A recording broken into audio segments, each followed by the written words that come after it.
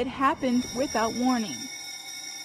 The fire alarm rang out in the night, and Marines and sailors evacuated their barracks to find fellow service members burned and bleeding. Emergency responders are on the way, yet they didn't hesitate to give what first aid they could. Even when emergency response teams arrived, they evacuated the wounded away from the initial blast site on foot, while ambulances dealt with the most critical injuries. We just had to hop in there and take action. You know, it's routine for us to actually help other Marines out. Somebody has to step up.